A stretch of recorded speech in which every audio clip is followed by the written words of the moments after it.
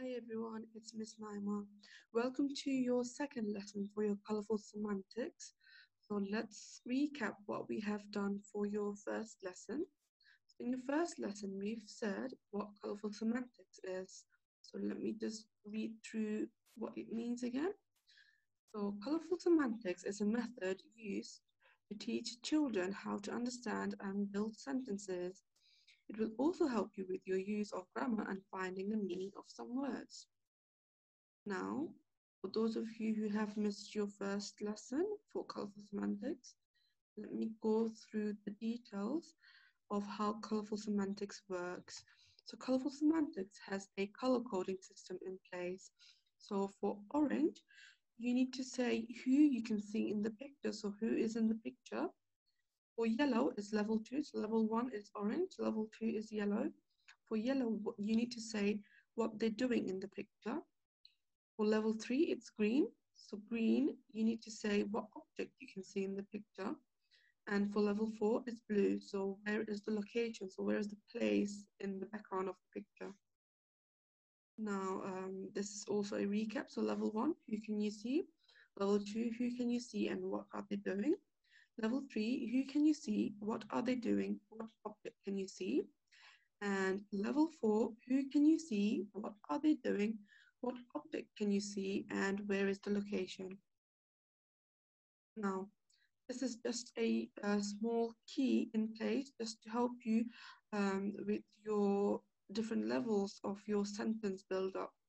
So for orange, who is in the picture? So for your first lesson, we chose a picture or a character from this list over here.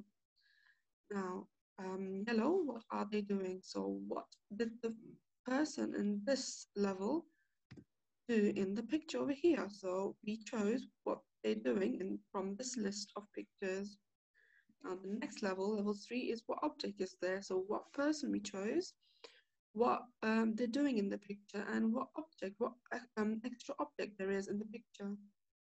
And the last level was where is the location? So where is the location of the person that we chose? So what background is the location in? Now, what we are going to do today is we are going to describe the picture that you can see on the screen. So what can you see? Can someone tell me? What is it showing us? I'll give you a little hint. It's a subject or topic related to your English work that you have been doing this term.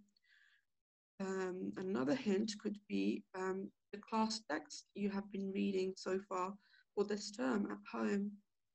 Yes, well done. It's about Victorians and it's about the life of Queen Victoria.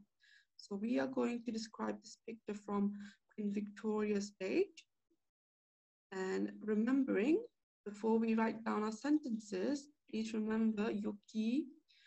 So your level 1, level 2, level 3, and level 4. So level 1, you need to say who is in the picture, what you can see in the picture, what object you can see in the picture, and where is the location. So where can you see the picture is, or where are the people in the picture. Now,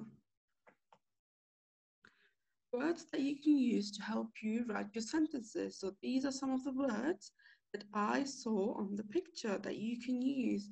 For example, Queen Victoria, Prince Albert, sitting, children, on a chair, living room, and playing. Please do not write the words on its own.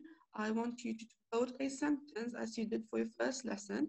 So build a sentence, remembering each sentence includes a capital letter at the beginning and a full stop at the end of each sentence. So let me give you an example what I would have written. As you can see, I can see Queen Victoria and Prince Albert in the picture and also their children. So I've written Queen Victoria and Prince Albert for my level 1 question. So who I can see in the picture? I can see Queen Victoria and Prince Albert. What are they doing? So what are Queen Victoria and Prince Albert doing in the picture? Queen Victoria and Prince Albert are sitting. Now, what object can you see in the picture? So I can say, where are they sitting? So I can say, Queen Victoria and Prince Albert are sitting on a chair. And where are they sitting on a chair? They are sitting in the living room. So Queen Victoria and Prince Albert are sitting on a chair in the living room. So that is my full sentence. Now, you can also pause this video right now to make your sentences using these words over here. Now, remember to put your work on Tapestry so I can see you built up of your different sentences that you have made using the different levels of your colorful semantics. Let me go back to the slide. So you can pause the video right now to build up your sentences using these words over here.